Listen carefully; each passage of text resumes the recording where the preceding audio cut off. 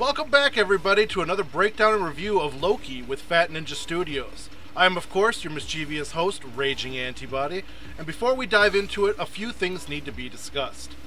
Jackie and I have been trying to figure out how to grow the channel by giving you all the content you want while also making content we enjoy. However, it seems our channel is often lost amongst the millions. So, dear viewer, we want to ask you what your thoughts are on the videos that we put out. What do you like about them? And what would you like to see more of? Please leave us a comment below or reach out to us on Twitter at StudiosFat. If you're a first-time visitor, make sure to hit that subscribe button and give our video a like. It would really help us out. For those of you already subscribed, we want to say thank you very, very much. We also apologize for the lateness of our last upload. YouTube and Disney in particular had some issues with some of the clips that we used, so it took a few tries to get it up on the channel. Alright, a quick recap on last week's episode. Loki and Sylvie ended up being run out of the TVA and getting stranded in an apocalypse scenario on a moon with a planet crashing into it. However, during their time on the planet, the two Loki variants got closer to one another and we got quite a bit of backstory. The big revelation was that the TVA agents are actually variants themselves.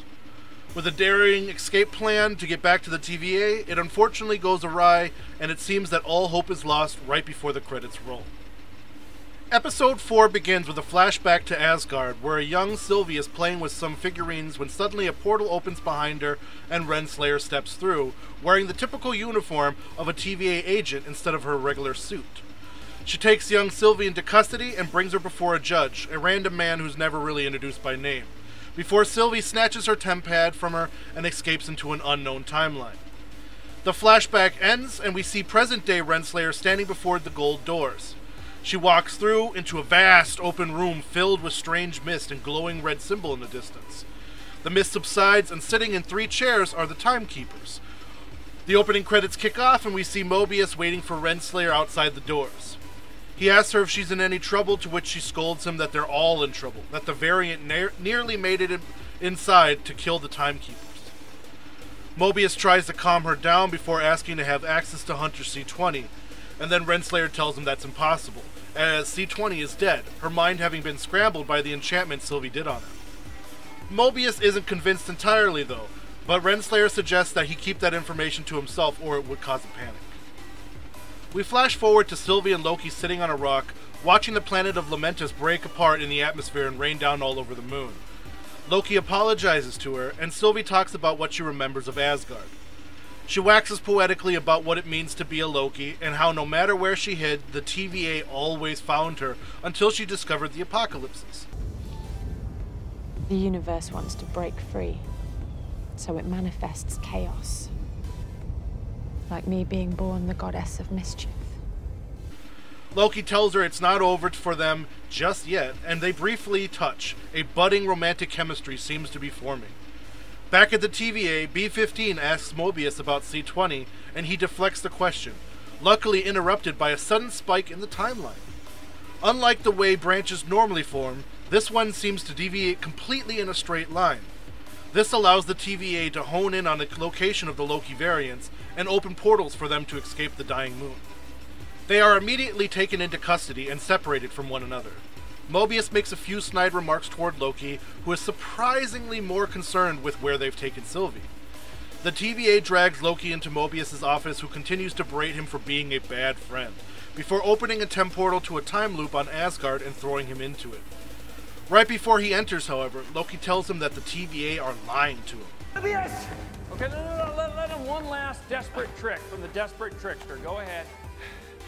The TVA is lying to you. In this time loop, Lady Sif encounters him and knocks him around before scolding him for cutting off a chunk of her hair every 3 minutes. He tries to tell her the truth to get her to help him escape, but this backfires on him immediately. Back at the TVA, Mobius visits Renslayer in her office, asking permission to interview Sylvie. Renslayer denies him, telling him it's too dangerous and that he should just stick to his own Loki. As he leaves, he catches up with B-15, who is standing outside of the room where they are holding Sylvie. She seems visibly shaken by her encounter at Roxcart, having been enchanted by Sylvie and experiencing her own memory leaks. There are 4 other TVA guards standing at the door, ready to prune her at a moment's notice. Before Mobius walks off, B-15 stops him and asks if Loki said anything to him. Mobius tells her that he said, "The TVA is lying to me." B-15, though, looks concerned, but returns to her post. We cut to the time loop again, and Loki has given in. As soon as Sif enters, he tells her how sorry he is, telling her he does these things only because he craves attention. Instead of beating him again, Sif helps him up to his feet and tells him, "You are alone, and you always will be." Suddenly, Mobius enters and tells him it's time to answer a few questions. He takes Loki back to his office to interrogate him. Using manipulative tactics, he reveals Loki's feelings for Sylvie, which seem to be romantic. Loki demands to know if she is okay, in which Mobius initially lies and says she's already been pruned. This enrages him, but Mobius continues to push him, telling him how narcissistic it is for him to fall in love with a version of himself. You like her.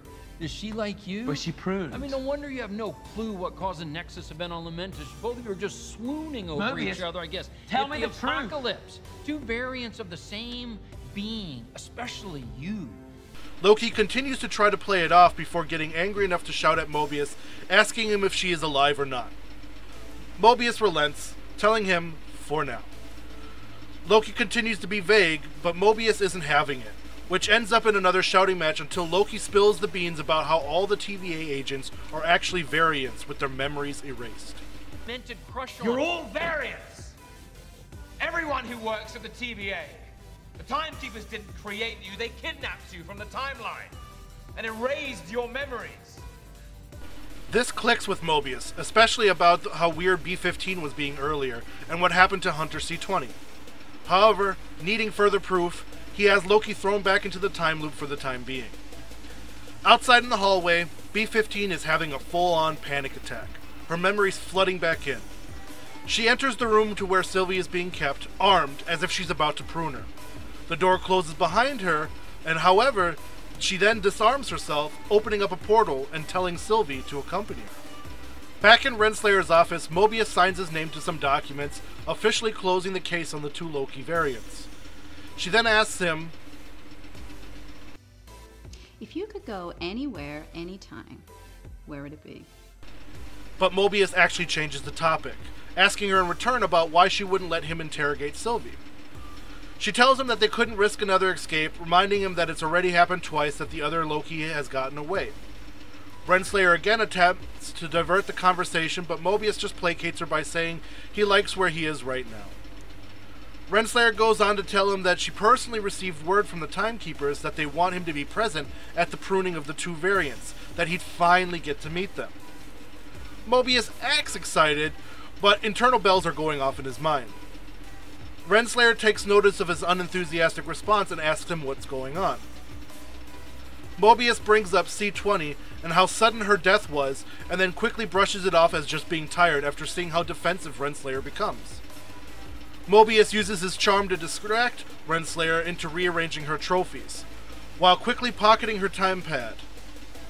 He then excuses himself after only 1 drink, suggesting he just needs to get some sleep. We cut to the Roxcart apocalypse where B-15 has brought Sylvie. Sylvie thinks B-15 is here to fight it out, but instead she reveals to her that she's been getting her memories back.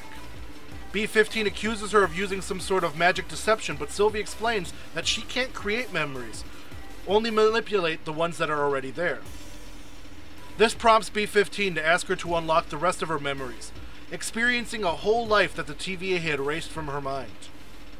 We jump back to the TVA, where Mobius hides himself in the library and pulls out Renslayer's tempad. He scrolls through to find Hunter C-20's profile, which is now labeled as deceased, and clicks play on her last debriefing. In the video, C-20 seems fully aware of herself, having gotten her memories back all the way, and tries to advocate for her freedom to go back to her original life. During the last moments of the interview, however, Renslayer steps into view before shutting the camera off, suggesting she pruned C-20 to cover it all up. This deeply disturbs Mobius, who sets off to retrieve Loki from the time loop. In the time loop, Loki is just laying on the floor, infinitely suffering from the kick to the balls that Steve delivers every few minutes. When Mobius enters, Loki, of course, is ready to engage in a battle of wits and insults, but Mobius just tells him to shut up and listen. He tells him that he believes in him, always has, but that Loki couldn't get out of his own way half the time. He also reiterates the question of whether Loki believes he should always be alone, because the Nexus event that was beginning to happen when he and Sylvie touched on the dying Lamentus One could possibly be the key to bringing down the entire TVA. Do you really believe you deserve to be alone? I don't know. Then you better figure it out quick, because the Nexus event the two of you caused, I think whatever that connection is, can bring this whole place down.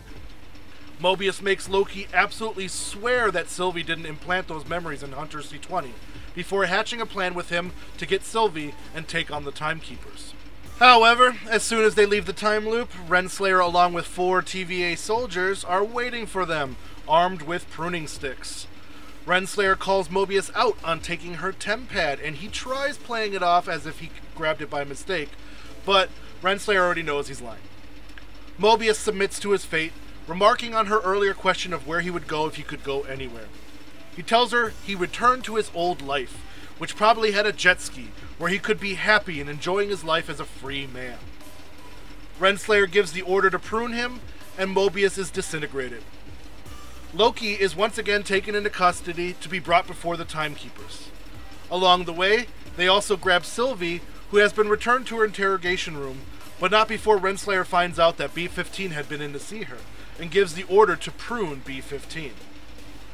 When they arrive at the gold doors, Sylvie and Loki exchange a moment of compassion, glad to see one another alive.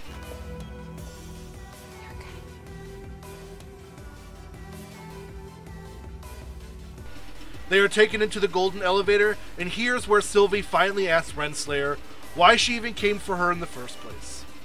Renslayer replies coldly, "I don't remember," as if Sylvie's life were that unimportant. They reach the chamber with the Timekeepers in it, and Loki and Sylvie are presented to them. The Timekeepers lay their judgment, telling them that they are no threat to them, but of course Sylvie and Loki have more to say. When Renslayer tries to use her time twister to rein Sylvie back in, it doesn't seem to work, and surprise, B-15 shows up. She disables the time callers, tosses Sylvie her weapon, then mockingly recites the TVA motto before taking on the guards closest to the elevator doors and getting knocked out. For all time. Always. Sylvie and Loki take out the remaining guards, and a final fight between Renslayer and Sylvie results in Renslayer being laid out cold. After everyone is either dead or knocked out, the variants approach the Timekeepers, who bargain that they could talk about this, but Sylvie declines, tossing her sword at one of them in the center and cutting off its head. The head sparks and hits the ground with a loud thud, wires protruding from the neck, and the other two begin to laugh. The reveal of them being robots is insane, and led us to a theory which we will discuss at the end of the video. Anyway, the robots are all shut down, and it seems that this Wizard of Oz storyline is going to lead us to someone far off pulling the strings through smoke and mirrors. Loki can't believe how fake the whole thing was, but assures Sylvie that they will find out who is behind it all. He then begins to tell her his true feelings for her when all of a sudden, he begins to spark and disintegrate. Renslayer has just pruned Loki, right before he could tell her he loves her. Sylvie quickly disarms Renslayer, holding her captive and demanding her tell her everything, and then we cut to the credits. However, the episode does not end here, as a post-credit scene begins to roll. Loki wakes up on the ground of a ruined city, thinking he's finally arrived in hell. However, he is greeted by 4 individuals. A large black man that looks to be wielding a version of Thor's hammer, Kid Loki, an alligator wearing Loki's trademarked horned helmet, and an old man version of Loki, dressed in the comic book accurate green and yellow spandex costume. The old man Loki tells him to come with them if he wants to live, and then the screen cuts to black. So it looks like getting pruned does not mean death after all. Now, for our theory. In the first episode, we came across the aura scanning machine, in which Loki was asked before stepping through if he was a robot or not. This made us think of the Doombots and how potentially the TVA had been sent after variants of Dr. Doom deviating from the timeline. Then in episode 4 now, it's revealed that 3 timekeepers in the chamber are also just robotic puppets. And finally, the people who get pruned end up in this alternate reality world where they look like they've been battling for survival. Instantly, this made us think of Battleworld. But what if the entire Loki series isn't leading into Doctor Strange or Spider-Man sequels, but instead it's leading into the future Fantastic Four film by setting up Battleworld? Why Fantastic Four, you say? Because God King Doom, of course, rules supreme in this dimension after all. Battleworld, in Marvel Comics, happens after the collapse of the multiverse, when heroes and villains alike battled the Beyonders and eventually Doctor Doom is able to acquire their powers and become omnipotent. During the final incursion, Doom creates Battleworld, also known as Latvarion, to house the remaining realities in these domains separated by a huge shield barrier. In the comics, the 3 domains are named Deadlands, Perfection, and New Xandar. Doom has also created a police force of sorts called the Thor Corps to make sure there are no breaches. While you can leave one domain for another, it is highly discouraged and requires special permission from each of the domain's respective barons. Any disputes between the domains are handled in the court of Castle Doom, where Dr. Stephen Strange is the sheriff.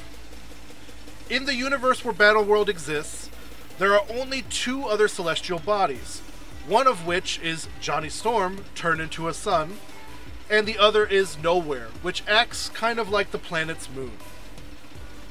Mr. Fantastic, working with the Maker, and the Molecule Man Owen Reese are eventually able to strip Doom of his powers and recreate the multiverse, which inadvertently creates a substance known as ISO-8. After a few clashes trying to retrieve the new substance, the remaining fragments are brought back together and Battleworld is also reconstructed alongside the multiverse. A group of champions form a team called the Civil Warriors to protect the substance from anyone else trying to steal it. All in all, we believe this is where the Loki TV series is heading, especially since Secret Wars and such are coming to Disney Plus in the near future. Now, it doesn't necessarily mean that Doctor Doom is behind it all, but given the track record of the 2 previous attempts to bring him to the big screen with incredible failure, this would mark an epic introduction for one of the smartest and most dangerous villains in the Marvel multiverse. As for Episode 5, we will most likely get the various different Lokis battling it out for dominance on this new planet, getting variants like President Loki, teaming up with other variant characters to forge an escape plan. Who knows? Maybe we will even see Hydra Captain America or Maestro Hulk in a cameo appearance. What are some of your theories? Leave us a comment down below. We want to thank you for taking the time to watching our breakdown and review. Overall, this is one of the best episodes of the series so far, and it has us chomping at the bit for the next one. I give it a 9 out of 10. Damn near perfect. If you enjoyed the video, please give it a like and subscribe to our channel. Make sure to enchant that bell icon to be notified when we release our next video. You can reach out to us on Twitter @StudiosFat or join our Discord. The link is provided below in the description.